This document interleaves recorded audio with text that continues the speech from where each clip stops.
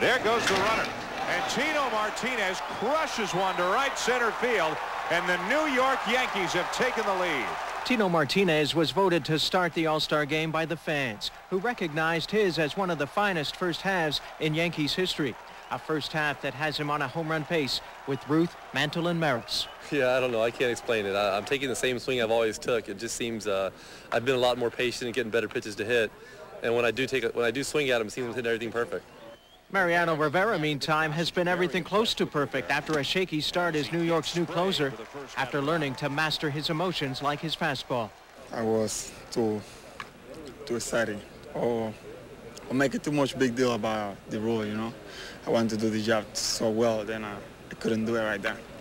Back off the disabled list, right in time for the All-Star game, is Bernie Williams, the catalyst of the club.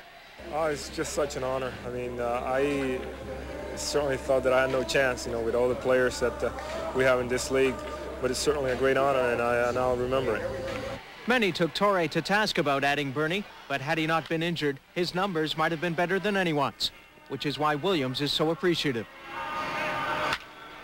Perhaps the most appreciative Yankee to be picked is former Blue Jay David Cone, who last year suffered an aneurysm and was left wondering if he would ever pitch again, much less pitch in an All-Star game. You never know if you're ever going to make it back. And this one's probably the best one for me because of the injury I had last year. So this makes it awful special, and you just want to enjoy every minute of it. As will Paul O'Neill, added at the last minute as an injury replacement. Rob Sinclair for Sportsline.